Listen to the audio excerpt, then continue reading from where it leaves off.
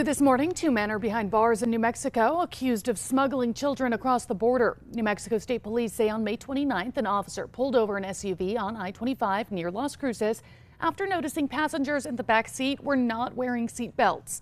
During that stop, the officer found 11 undocumented immigrants inside the vehicle, along with a 5-year-old and 11-year-old girl. Police say the children's mother lives in Mississippi and paid 23-year-old Antonio Huera Garcia and 40-year-old Saul Rojas Villa to drive the girls across the border. After entering the U.S., Garcia and Villa were supposed to let the children turn themselves into Border Patrol in El Paso, but investigators say the men didn't allow the girls to leave and kept driving north into New Mexico. Garcia and Villa were booked into the Doña Ana County Detention Center and are now facing kidnapping and child abuse charges.